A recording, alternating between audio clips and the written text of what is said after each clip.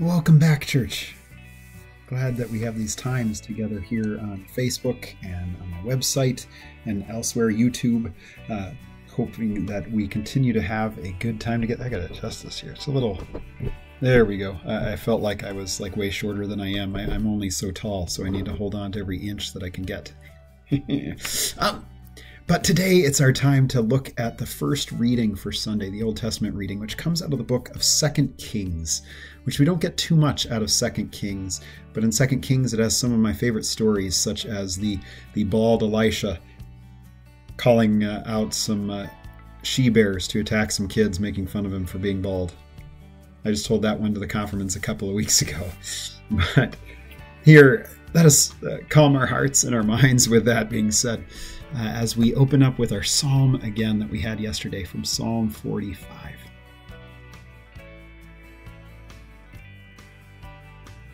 In the name of the Father, and the Son, and the Holy Spirit. Amen.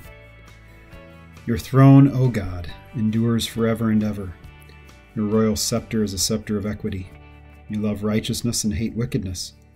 Therefore God, your God, has anointed you with the oil of gladness beyond your companions. Your robes are all fragrant with myrrh and aloes and acacia. From ivory palaces, stringed instruments make you glad. Daughters of kings are among your ladies of honor. At your right hand stands the queen in gold of Ophir. Hear, O daughter, consider and incline your ear. Forget your people and your father's house, and the king will desire your beauty. Since he is your Lord, bow to him. The people of Tyre will seek your favor with gifts, the richest of the people with all kinds of wealth. The princess is decked in her chamber with gold-woven robes. In many-colored robes she is led to the king. Behind her the virgins, her companions, follow. With joy and gladness they are led along as they enter the palace of the king. In the palace of ancestors you, O king, shall have sons. You will make them princes in all the earth. I will cause your name to be celebrated in all generations. Therefore the peoples will praise you forever and ever. Glory be to the Father, and to the Son, and to the Holy Spirit, as it was in the beginning, is now, and ever shall be, world without end. Amen. Again, it's an interesting psalm. It talks about some things and that seem a little weird. This decking of beauty. The king will desire your beauty. Forget your people and your father's house. The king will desire your beauty. To think of it within religious terms, theological terms, Christ yearning for us, God yearning for us. But I love this. With joy and gladness they are led along as they enter the palace of the king. On Sunday I preached on praise the Lord. That phrase that we get, praise the Lord, which is a word for us, one word for us, Alleluia. And I wonder, are we a praising people?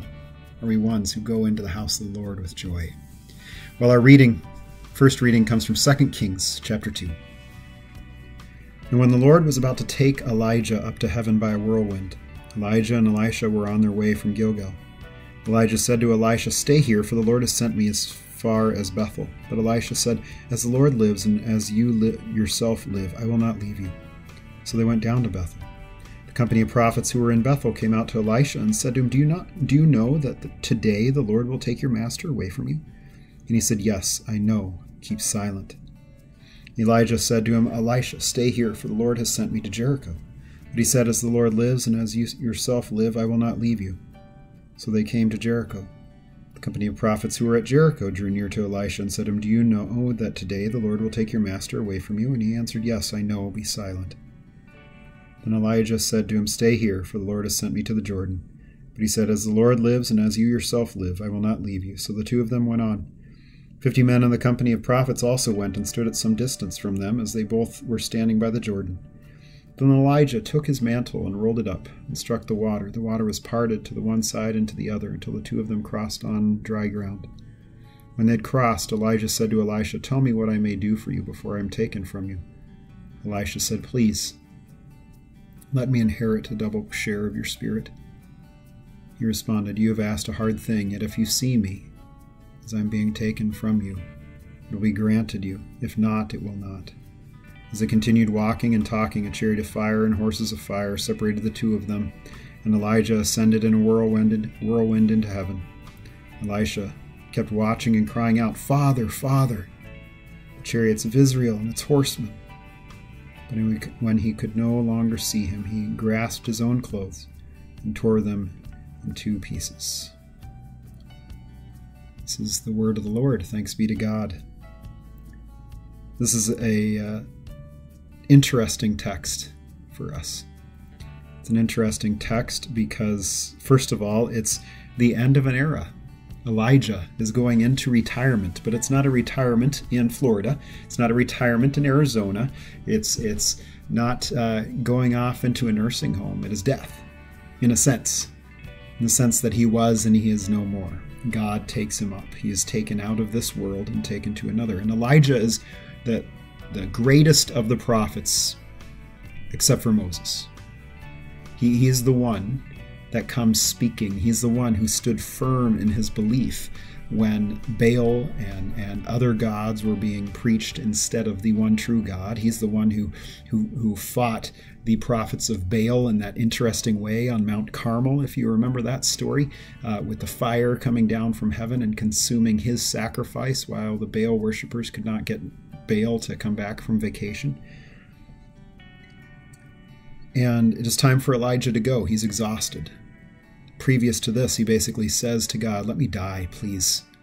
I've got nothing left to do for you." And that's when we get the story of the still small voice being whispered to Elijah out of nothing, basically, a still small voice, that God was not in anything else. And here Elisha is following him, holding on to his master, that he might be with him and be connected to him.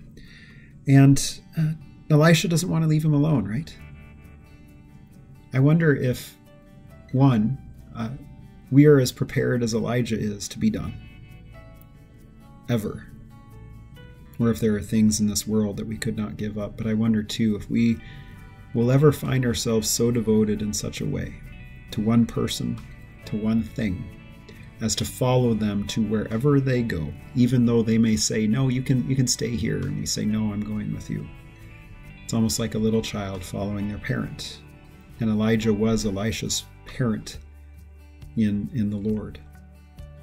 And so then we get to the end. The whole chariots of fire thing, where we actually find out it's a whirlwind, and you just happen to see a chariot of fire and horses of fire that separated them. He wasn't taken up in that chariot. The chariot of fire separates the two of them, so Elisha couldn't go with Elijah. God's army comes down and keeps the two of them apart as Elijah is taken from him. But I've always loved this. When he asks Elisha, what can I do for you for my last work? What can I do for you? And Elisha says, "Let me have a double of your spirit. Not because I want to be greater than you." I don't think that's what Elisha's saying. I think Elisha's saying, because I need twice as much as you have, because I'm even worse than you are. I'm in more need of your spirit, of the spirit that God has given you, the power that God has given you, than you are, because I have less faith. I have less ability. I know my sin, and I know my frailty, and I need God's power even more than he gave to you. That's interesting, right? To think about it in that way. Because then he is given his spirit. He takes up Elijah's mantle and is able to cross the Jordan and all these things. And people see that he's given the power of Elijah. And Elisha makes a name for himself as well in what he's able to do. And yet, there's something in that small interaction that Elisha is holding on to the truth of the confession that we are by nature sinful and unclean. That's the old version, right? We are captive to sin and we cannot free ourselves. And he understands that. And he needs double of what it was that was given to Elijah in order that he might do the work that God has called him to do. May that be also for us. Let us pray. Almighty God, the resplendent light of your truth shines from the mountaintop into our hearts. Transfigure us by your beloved Son and illumine the world with your image through Jesus Christ, our Savior and Lord, who lives and reigns with you in the Holy Spirit, one God, now and forever. Amen. Well, church, go in peace. Serve the Lord. We'll see you tomorrow.